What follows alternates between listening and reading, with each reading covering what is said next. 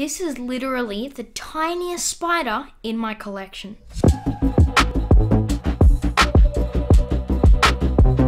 So guys, I have finally caught a jumping spider. Can you see him? It's known as a metallic green jumping spider and he's constructed that web in only a few hours of moving into the enclosure. And because jumping spiders are among the smartest species of spiders in the world, I'm really interested to see how it goes in a takedown situation. I mean, I can't wait to see his crazy stalking abilities and how he attacks his prey. So in we go with the cricket.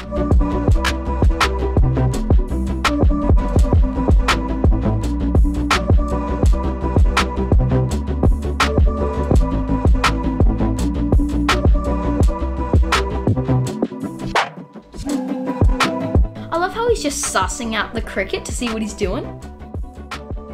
It's like he's gauging the best distance before he attacks.